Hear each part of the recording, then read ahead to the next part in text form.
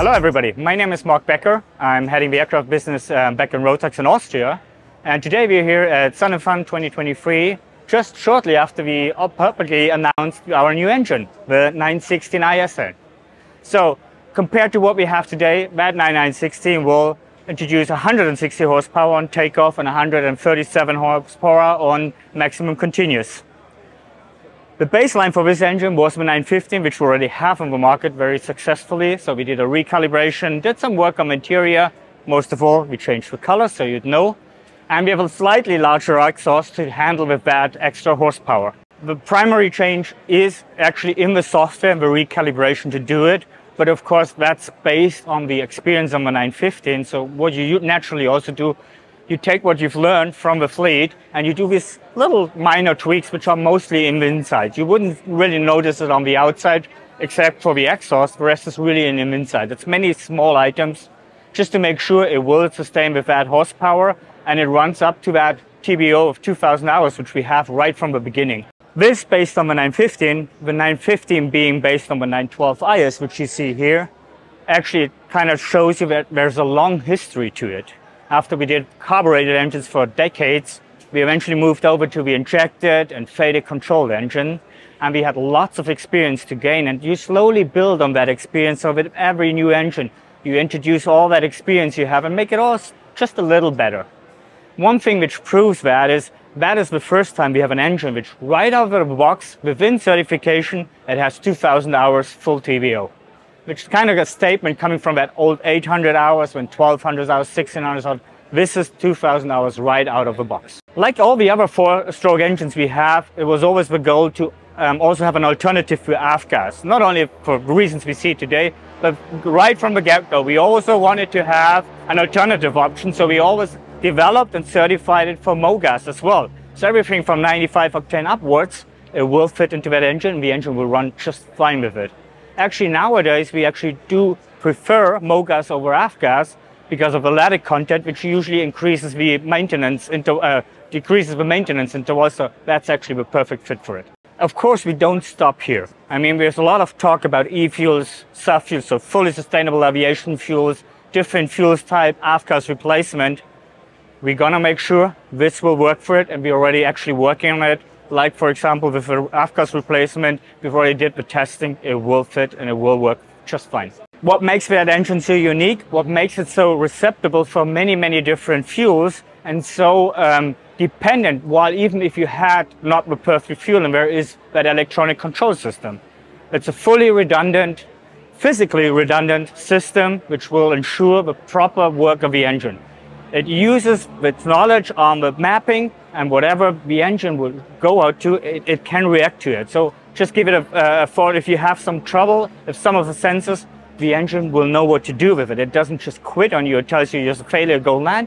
It can take over. And even if you had a physical failure in one of the injection system and the cabling and one of the ECU itself, well, the second part jumps in. You as a pilot wouldn't even notice except for a small error message, but that's about it. The safe continuation of your flight is always warranted, and that's the big asset of having an electronic control system. Well, it's always, if you do something new, there's a lot of firsts. I thought a lot about, okay, we're developing it from this, and it's just the logical next step, but it's a lot of firsts at all the times.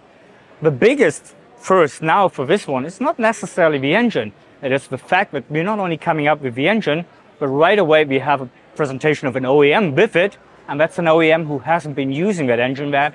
And that really what makes it so special for us.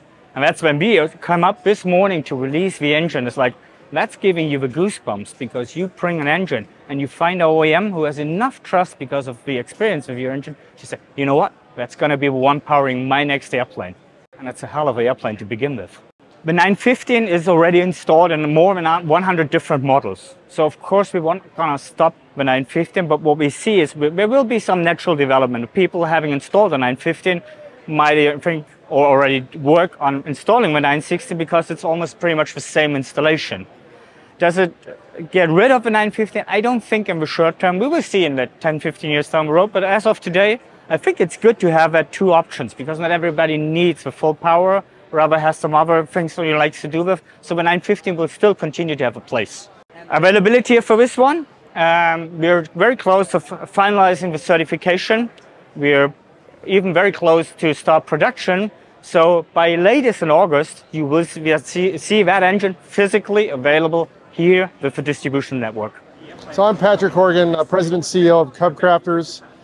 Exciting news, we're here at Sun and Fun 2023 with Rotax. Surprising that we've offered a new model. We've worked together with Rotax.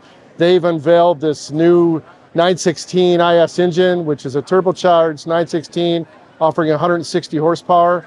We've been working with them for some time to launch together, develop together. So the new Carbon Cub UL aircraft is what we launched today, we announced today.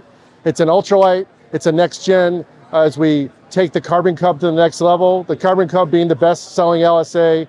This new engine with single lever control, it's compatible with all the various fuels that are out there, including MoGas. This adds a whole nother dimension to our product line. We've focused it on our international customers, and we're really pleased. We're flying an engineering prototype right now. The engine has got great acceleration. It's as advertised on fuel usage. It's as advertised on power. We're impressed. It's quiet. We're happy about where we're heading in the next level to bring our Carbon Cub to another level. Yeah, so the 916 is being installed on our new Carbon Cub UL. That's an extension of our Carbon Cub SS, our big successful SS, which is an LSA certified airplane. We've built hundreds and hundreds of those. This brings with new technology in titanium, advanced composites, and the engine, we're taking yet more weight out of the airframe. So this will be still LSA qualified, and it'll also meet the UL requirements for various countries in the 600 kg, 650, 700. This will allow us from an international standpoint to bring our products to a new level. So we're taking orders at the show for 2025. The only reason it's 2025 is we're sold out through there. So it'll be put in production next year. We're completing the development now. Like I said, we're flying the engine. It'll be here at the show. We'll have the airplane. And folks that are here at the show can come by our booth and take a look at the airplane and the engine. So it goes into production mark next year and beginning of 2025. So customer deposits here, we'll deliver then, and we're excited about it. So CubCrafters, like Rotax, is an innovation company. We're always developing and adding new technology to make the customer value better.